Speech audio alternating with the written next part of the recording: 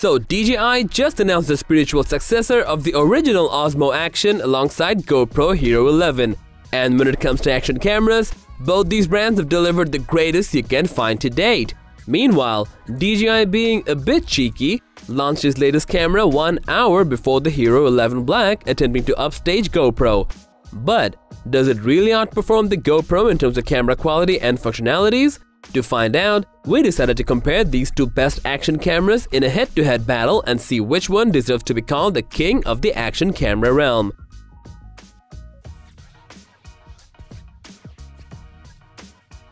Looking at both cameras, you'd find a similar form factor, as DJI decided to travel back in time and follow the trail of Osmo Action's design. That's because the huge redesign of Action 2 wasn't really much appreciated by its fans, while GoPro, being GoPro, kept its iconic design alive. Both cameras offer dual touchscreen for previewing what's being captured, but with some accessories, you can definitely make the Osmo Action 3 stand out more than Hero 11, as it comes with a quick-release magnetic clamping design, letting you snap the camera onto most platforms within the blink of an eye. Well, obviously you can also attach the Hero 11, but not as conveniently as the Action 3. But you would not want an action camera just for easy mounting access. Camera performance is what you need. DJI sticks to its previous 1x1.7-inch sensor that can shoot 4K videos at 120 frames per second, whereas the Hero 11 can now shoot 5.3K resolution videos at 60 frames per second. Besides, its taller sensor can capture a wider field of view both vertically and horizontally. But if you prefer wider shots, DJI clinches the point, having a 155-degree super wide view.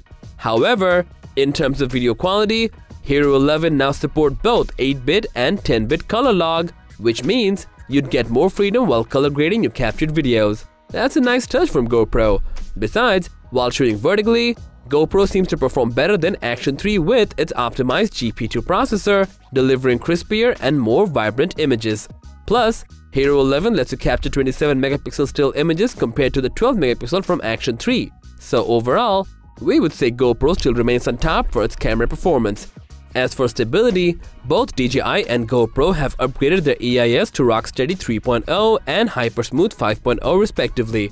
So whether you tend to capture your bike riding shots on the most extreme trails or skiing on the mountain ice, both cameras will ensure super stabilized videos. But when you think of diving deep into the ocean, these two cameras got you back as well, as both can survive up to 16 meters underwater.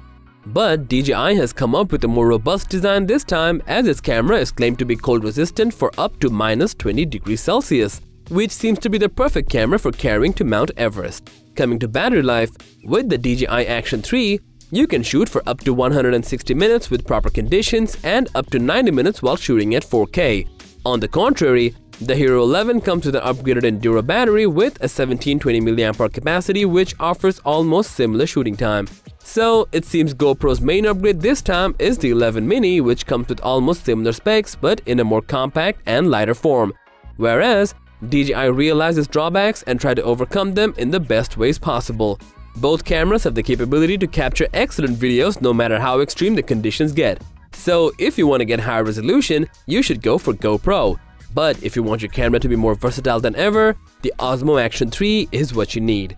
Anyway, what are your thoughts on these latest offerings from the action camera giants? Let us know in the comment section below. Like, comment, and share with your friends if you want more content like this on your feed.